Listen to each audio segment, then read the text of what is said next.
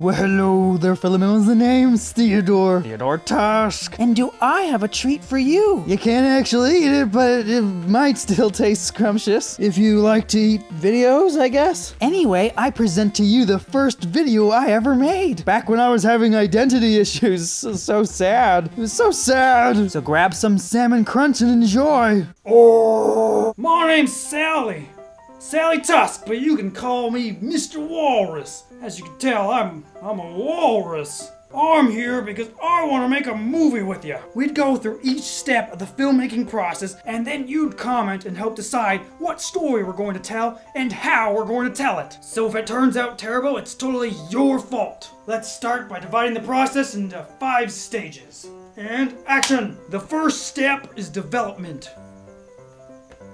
Yeah, you can read that, right? This is where we craft the story.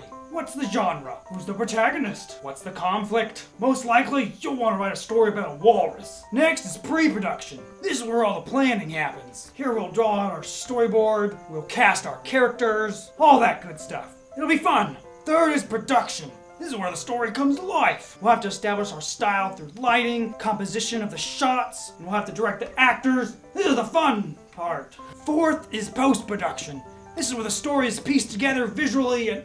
My hat! My hat! This is where the story is pieced together visually and audibly.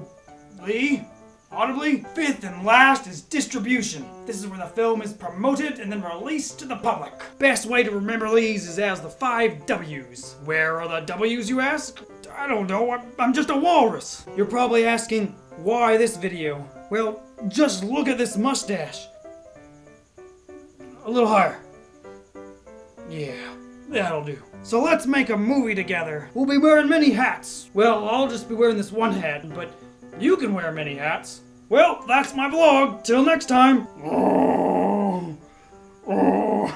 Hey Theodore, what's your favorite video game of 2016? Easy one. Dark Souls 3. Can't say no to a game that makes me want to tear a hole in my ceiling, followed by me actually tearing a hole in my ceiling.